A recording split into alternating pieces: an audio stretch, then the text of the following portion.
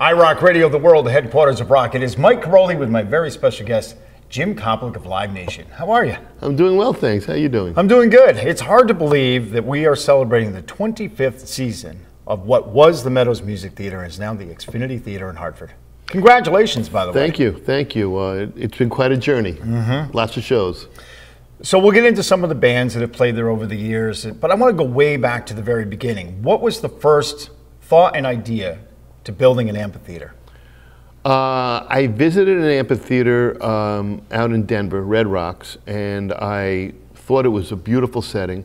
And I also liked the idea that the owner of the amphitheater kept all the money on the parking and kept all the money on the food and beverage, that when I brought a show into an arena, they kept all the money. And I kept saying to myself, then why, if I'm bringing the music in, should they keep the money? I paid them rent too, the arena.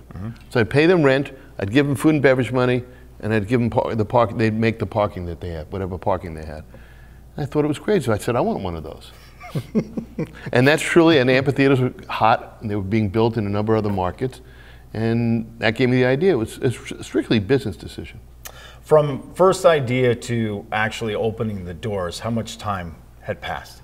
Oh, it was a good 5 to 6 years. I hired a couple of different real estate agents to look through the state, because you had to find 50 to 60 acres in general between all the parking and the venue itself. And in Connecticut, that's not easy. What were some of the other locations? Well, we had a site in Wellington, Connecticut, right off 84. There's a truck stop there right now. I think it's exit 68, but I'm not sure. And we went in front of the town and asked for permission, and they turned us down because they didn't want any loud music. I did not participate in it because we didn't want to give anybody the idea that it was going to be a rock and roll venue, even though it was going to be a rock and roll venue. So I didn't even go to the hearing, and they turned us down. Now they got a truck stop. You know, and what could they have? Really? They could have had a big amphitheater there for 25 years. But unbelievable for them. And so then we met with Governor Weicker, and the governor suggested Bridgeport. And at that time, it was 1993, 1994, the idea of Bridgeport didn't really appeal to me. We had done some shows in the Bridgeport Highlight Fronton, and I didn't think the audience wanted to go to Bridgeport that much. So I said, no, I don't want to do Bridgeport. You have another site. And I remember the governor, who was a very tall person, standing up and looking at me and goes, then what the fuck am I going to do with Bridgeport? I said, that's not my problem. I was going to say, not your problem. I said, give me another place. And he wanted to go into an urban market. So he then suggested Hartford. So he suggested a place in the South Meadows where the food market is. And so we went to the South Meadows. We loved the site. It was right near the airport. We loved the site. But we couldn't, there were leases that these food vendors had that were too long for us to wait for. So then we went back to the governor and we said, okay, that doesn't work. And he suggested in the North Meadows, where the amphitheater is right now. That was big open grass. And because of the Highlight Fronton that was north, we made a parking deal with them. We had enough parking with the Highlight Fronton. So between the Highlight Fronton, our parking, we had enough parking for the amphitheater, and we decided to build up there. Why did you decide on the name, the Meadows Music Theatre? Obviously the location, but there must have been other names thrown around at the time. How did that name become the winning name? It's funny. I wanted to name it the Meadows the whole time for two reasons. It's in the North Meadows, but also because when I think of an outdoor lawn, I think of meadows. It's a pretty slope. It's not a hill.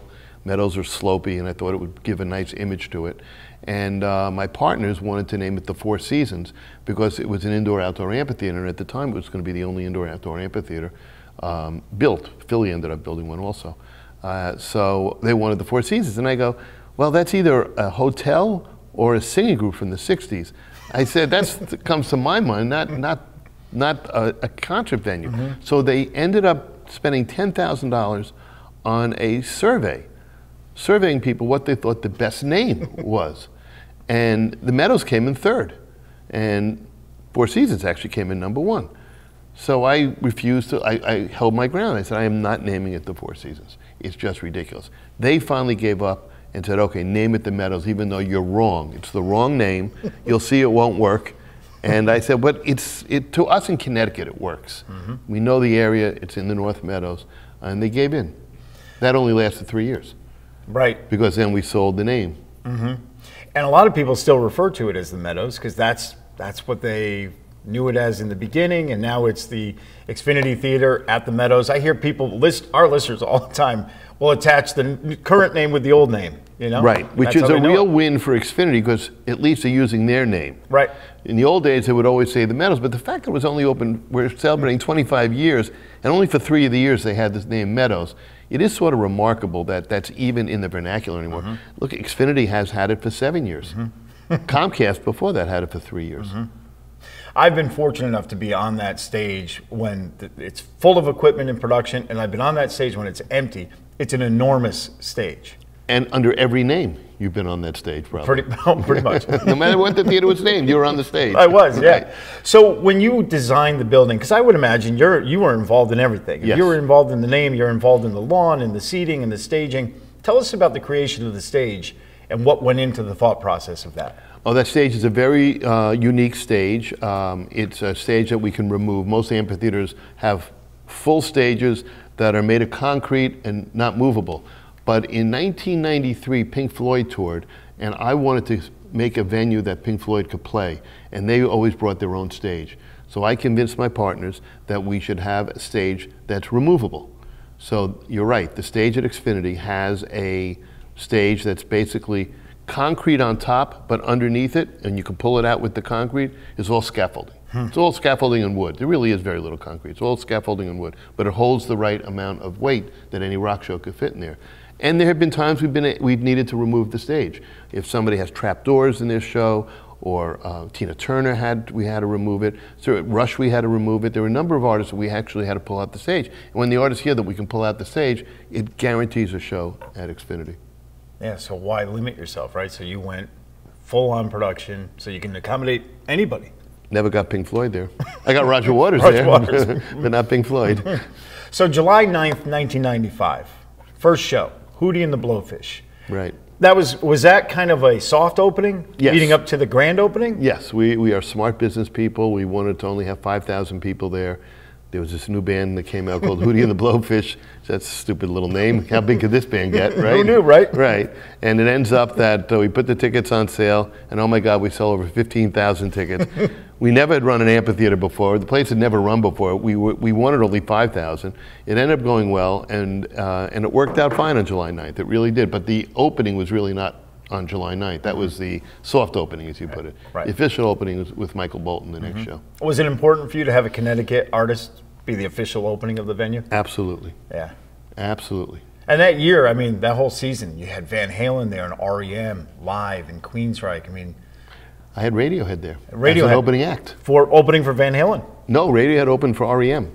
Oh, that's right. Yeah, right. So think about that. I know. What Radiohead went on to do, and they were opening up for REM. That's pretty cool. They haven't been back to Connecticut since. It's like I did something wrong. I don't think I did. But Yeah. What did you never do? come back. Which artist over the 25 years has played that venue more than others? Dave Matthews holds the record. It's 40 times in 25 years. Think about that. 40 times in 25 years he's played there. He far and away is in first place. The Allman Brothers Band and Toby Keith are tied for second place. Really? Wow. Yes. So- But they're at 15 years. So it shows you how 40 years compares to 15 years. Still impressive. I mean, for all of them, as a matter of fact. But we could talk about a million different shows, and everybody has their favorites that they went to. I just went through and selected some of my favorites and what I think the iRock audience and the CCC audience would target as their favorite. One, I know you're going to remember it immediately, is Rage Against the Machine. August 17th of 97? 97. Yeah. It was 97. That was quite a day for a number of reasons. Rage Against the Machine was at their peak, great live band, but man, people really went kind of nutty that day. We had a riot. a little bit. Wu-Tang Clan was the opening act, and we had a riot on the lawn.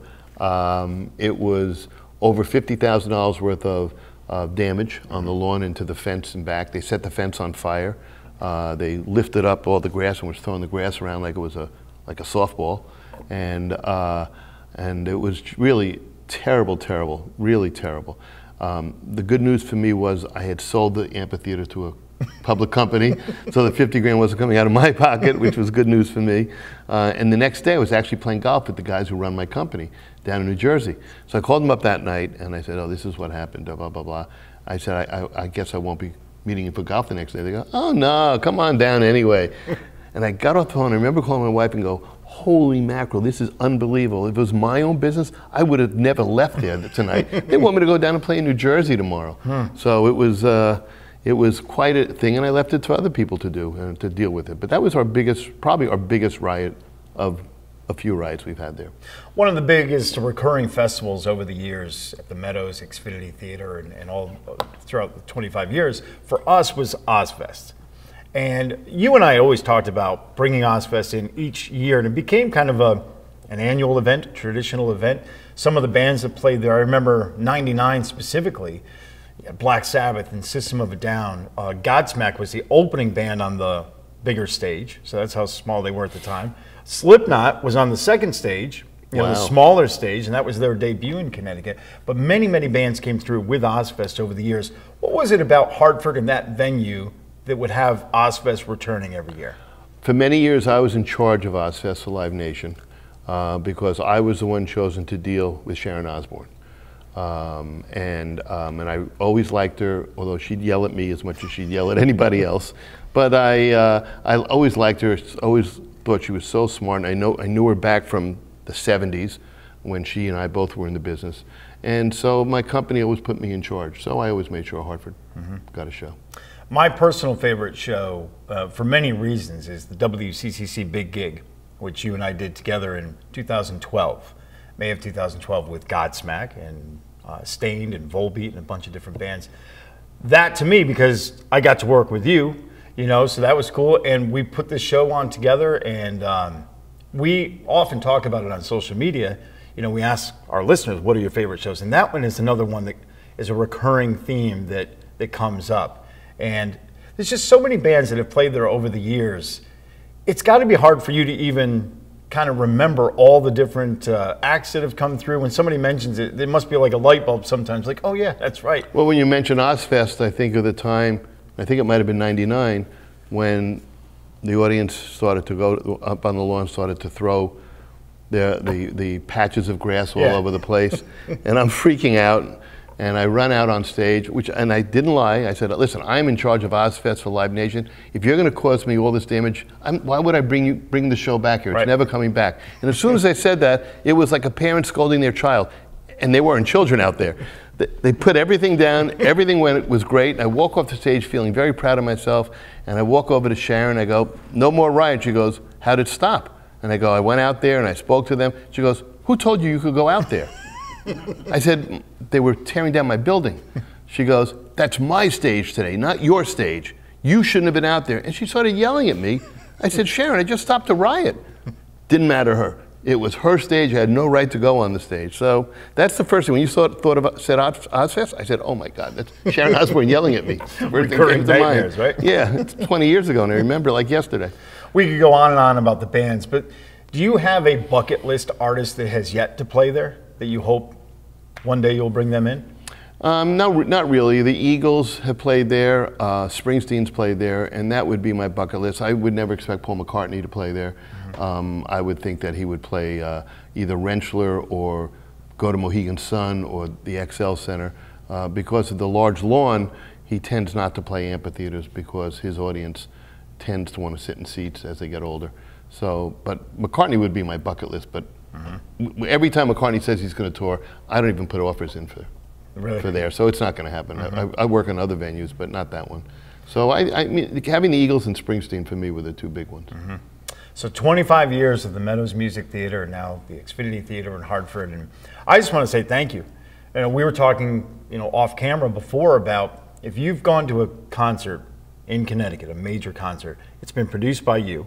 You're the one that has brought them in. And we've probably seen it at the Meadows Music Theatre and now the Xfinity Theatre.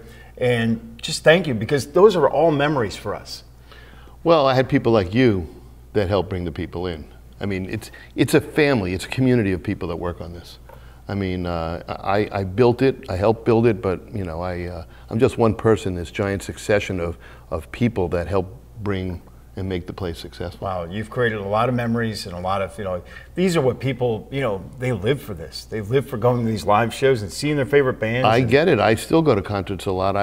My taste is older, but I've been to four Billy Joel shows this year at the Garden in the last year. Seen Paul Simon, Eric Clapton, and Bruce Springsteen live on Broadway 3 times. I love going to concerts. I get it. That's why I'm in the business. It's memorable. Going to a concert is memorable. Well, that's why people love you, because you're still a fan. Oh yeah, I want my places to be loose and fun. I don't want them to be, sit down in your seat, throw the flashlight on you and that sort of stuff. That's not what a concert's about. Yeah, I agree. Congratulations. Mike, thanks, pal. 25 years of the Meadows Music Theatre, now the Xfinity Theatre in Hartford, and who knows what the future holds? Well, he probably knows what the future holds. I don't know. I'm 70. I hope there is a future. That's all I care about now. It's going to be a long future. We're going to cover it all at iRockRadio, the world headquarters of rock.